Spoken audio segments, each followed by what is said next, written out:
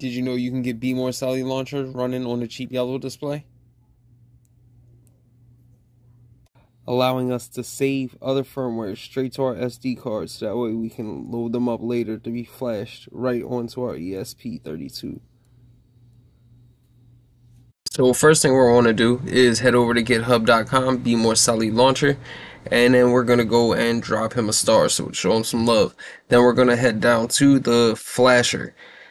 Then we're going to look for our cheap yellow display, and this works for any ESP32 device, so just make sure you find the right device. Ours is going to be the ESP32 S028.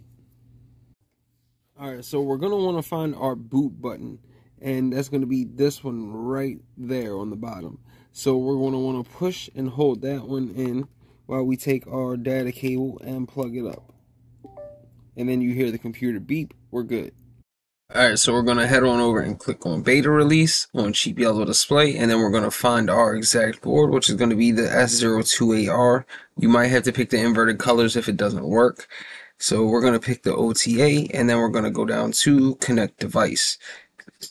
Pick our serial COM, and then we're connecting. Install cheap yellow display, erase device, next, install. And here we go. This could take around 5 minutes or so. So, I mean, just stick around. Alright. Now, we got them up and running. It's a little bit hard to see on the camera, but we got it. So, now all you gotta do is go over to the OTG and connect to the Wi-Fi, and you can start downloading your own firmwares, guys. Remember, privacy is currency.